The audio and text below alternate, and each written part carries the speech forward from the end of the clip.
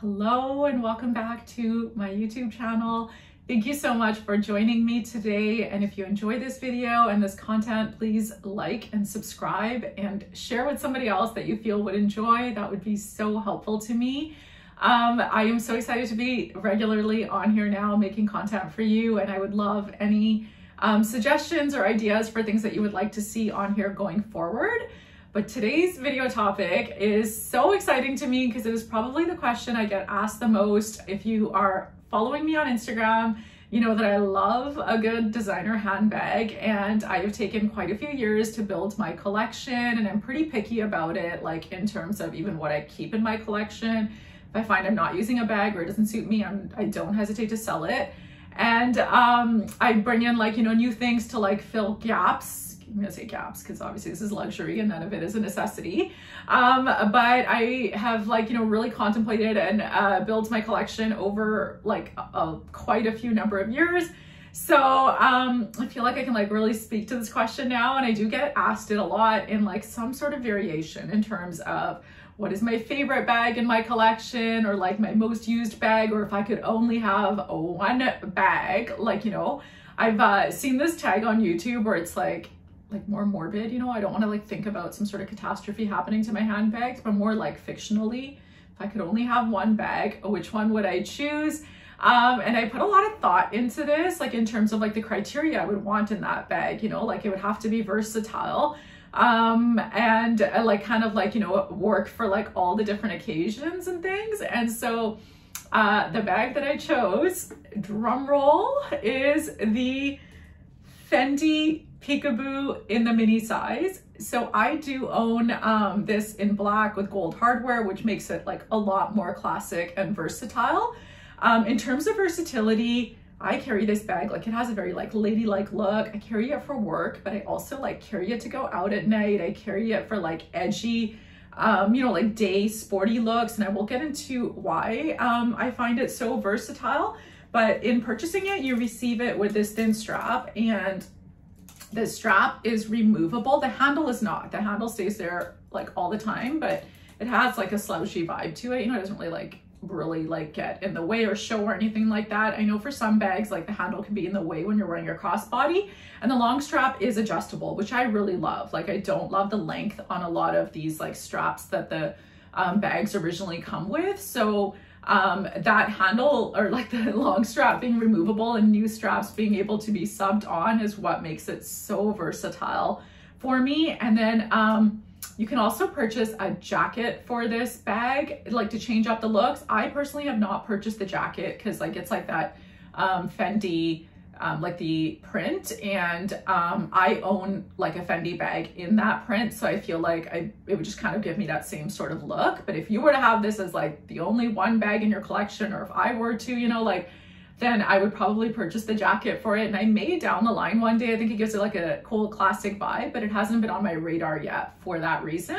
But in terms of straps, I do own several straps for this Fendi, as well as other Fendis that I own, where the strap can be subbed out. And it is one of my favorite things about these Fendi bags, is that you can change up the strap and change up the look. So the fixed straps that the Fendis are available, or are available with the Fendis. So one, I think that they're at a lower price point than a lot of other companies' straps, say the Dior canvas strap is a lot more expensive than this, and it is canvas.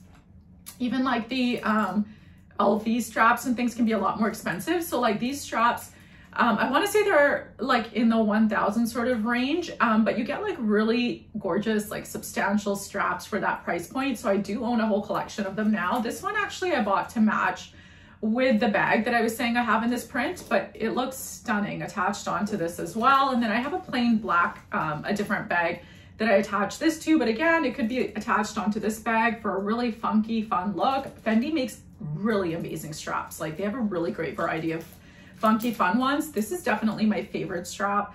I'm obsessed with it. It is actually what made me finally take the plunge, the price hike, and finding this strap was why I took the plunge last year and ended up purchasing this bag, because without the fun straps, I don't love it as well, so as much.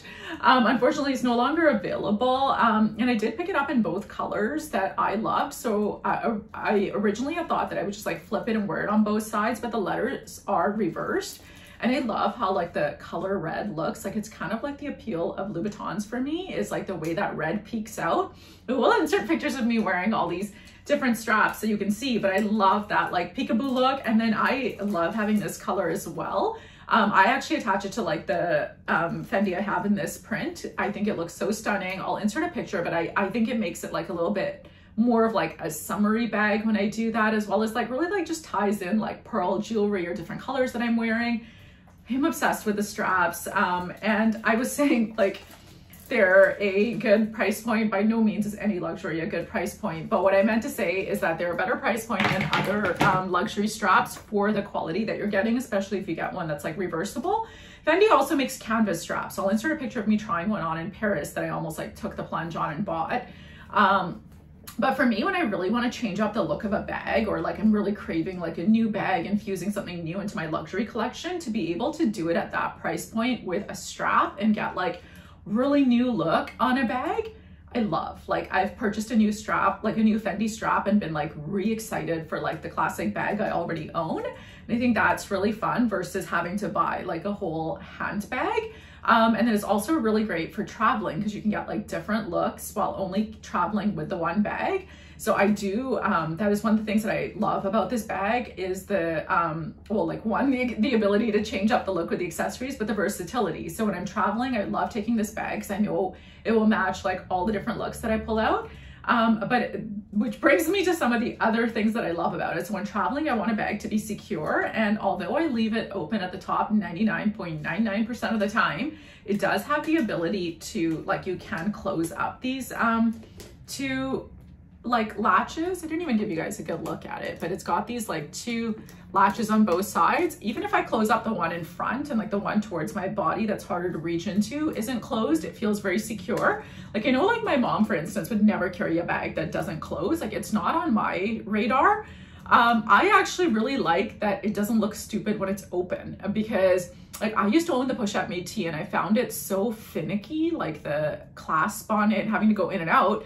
And I end up just leaving my handbags open like all the time. And like, I didn't do this when like back in the era when I would take like public transit to work or something. But like now when I'm usually just like walking around by myself with like far away from other people, I'll just have it open so I can like reach in and out and get what I need. So for me, I like that it looks so cute when it's open. It's got that like vibe of it's like meant to be open like that. But yes, it can close up if you wanted to. So inside it's got this one zipper pocket. And then on the other side, it's got one slip pocket. So you can like put things securely if you wanted to, and then otherwise have it open. It is like relatively lightweight for the quality of leather that it is. Even the inside is leather lined on it. So quality is definitely another like highlight of this bag. I made like a pros and cons list, and I only have one con. We will get to that. So yeah, the lining is really great, I guess, because it doesn't have a ton of hardware is why it's not so heavy. I don't know, I'm kind of surprised by like how comfortable this bag is to wear. So find it to be just like so comfy on the body, I think, because it has no like hard edges. So it is so comfy to wear. The handle doesn't feel in the way like when I put on the thicker strap and stuff. It is just so comfy. The strap on it is really comfy. Having the adjustability on it adds to the comfort, because despite like what height you want to wear it at or what height you are, you can really like customize it to you and still have like a comfy fit. And then the fact that the strap is not like a chain or anything makes it really simple and like comfy as well on your shoulder. And I really love that it has that strap that's included in it, like rather than some other handbags where you need to purchase the strap in order to have that like longer crossbody or shoulder option to it. So this bag fits a ton, like for the mini size. So as we've moved towards like smaller handbags trending, I find I really have to, like with some of my bags, think about what items I'm going to carry with me. That has never occurred with this. Like it is like a big gaping hole on both sides. So I always look at like the shape of a bag and like how stiff it is. Like say the Chanel boy bag, for the scale of it on my body, it fits nothing. Like it looks larger on my body than this peekaboo does, but it fits so little in it, like due to the structure of the bag and like the shape of it. This one fits so much. The other bag that I put like really high on this list, and I guess I always said that bag or traveled with that bag until I purchased this one, was the Givenchy Antigona Mini. It also, like, for the scale of it, just fits so much, is so versatile, so comfy, and really resilient leather. So I'm finding that with this as well. It doesn't really have signs of wear and tear. I know it is available also in a grained leather, which just looked less like luxe to me, and had like white stitching on it in the black color. So it was like a little bit like less my vibe, but that is the option if you want like an even more resilient leather than this. So yeah, it fits a ridiculous amount, but also doesn't look silly if you don't put things in it. Like, it has a shape, but not so structured that it kills like what you can put into it, if that makes any sense. So that is another one of my favorite things about this bag. And then the other thing that I really love about it is that I've never encountered anyone else carrying it. So to find a classic bag that isn't like trending or new to market, like has actually been around for like decades, I want to say, but then for it to be that unique is like kind of unheard of. So I actually bought this bag because one of my favorite influencers would carry it and style it, and I just like loved it on her, and it was the second bag that she influenced me on. So like my bank account is probably like asking me to like unfollow, but I'll leave her handle here if you're interested, but her fashion is so amazing, and I would love how she would like style this bag. So she had like the thicker canvas strap with it as well as the jacket, so she gets a lot of versatile looks out of it as well. So that's the only person, obviously I don't like personally know her, but it's the only person I've ever seen have this bag, like other than like editorial wise. So I liked that it was unique. And I think one of the reasons for that might be that it's a little bit like ladylike and like classic, and like, you know, for if you're not like subbing in the straps, for like my friend group, you know, like they're all like, kind of like still younger or something for this bag. So maybe that's why, you know, like as we get older, we might like more gravitate towards these sorts of bags. It's kind of like how I feel about some Hermes bags, like price tag and like exclusivity aside, they just like are kind of like not my vibe at this age or in my current lifestyle. So I do, love that like unique factor to it. And then I was saying that it's still a classic. So this is still a classic. Like, you can still recoup your money, or like, you know, to whatever degree you can recoup money in selling handbags. I was sharing that they had a price hike last January. So when these classics experience price hikes, that is part of what makes you be able to like, you know, recoup your investment into them. So I do like that aspect. If you know me, you know, I love to sell a handbag when I'm done with it. So I always think about that aspect, although I cannot see myself selling this one. Like, this is one of those ones I can see myself wearing into like my old age. But also with me, never say never.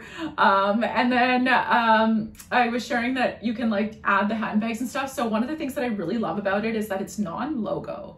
Like, you wouldn't know that this is a Fendi Peekaboo unless you are like really familiar with like luxury and handbags. The size of the Fendi logo on here is literally that there, like on the clasps. So that is like all the logoing this has, unless you pick up the straps. And so I like how understated it is. Like, quiet luxury is really having a moment, and I think things like this are just like the epitome of that quiet luxury. But if you want to add flash, or, you know, add that like sort of like jazz it up, you've got the like very unquiet loud, I guess, straps that you can do that with. So I love that like instead of buying a logo handbag that I could like potentially get sick of or whatnot. Another reason I love this bag for like, if I was saying I reached for one bag on travels, is for that reason. I feel safe when I'm carrying it. I don't feel like anyone knows that it's a Fendi or whatnot if I'm like, you know, somewhere where I'm uncertain about that. So I do really love that aspect of it as well. And then I was saying I was going to share the one and only con I could think of.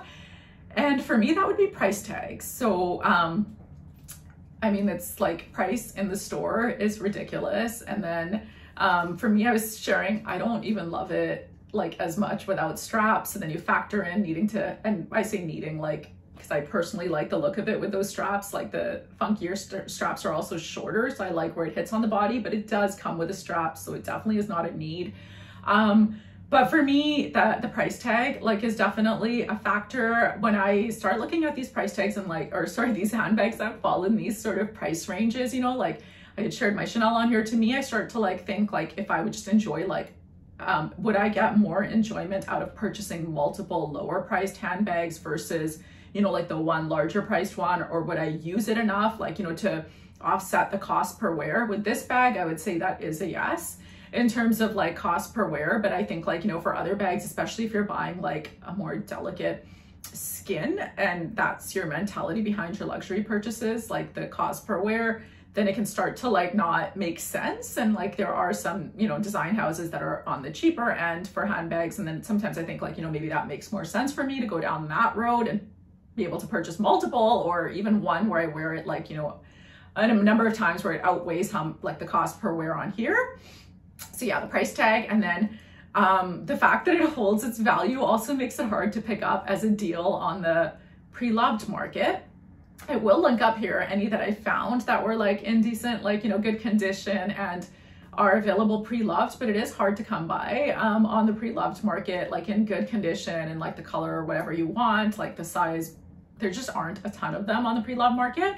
But also that leads back to not seeing it everywhere. So I do kind of like that factor. And then it is a classic. So I guess a lot of people do hold on to it for that reason. I don't know actually like why, like, you know, in terms of like some of these brands are open about like supply chain issues and things right now. So I don't know why there aren't a ton of them, but I didn't find many that were like, I like to pick up my like pre-loved bags in like pretty great condition. And so yeah, this one, it's really hard to come by. So the price tag is the one and only con for me. But again, when I think of it as like a cost per wear or like the versatility in my wardrobe or the ability to get so many different looks with the addition of the straps, it did make sense for me.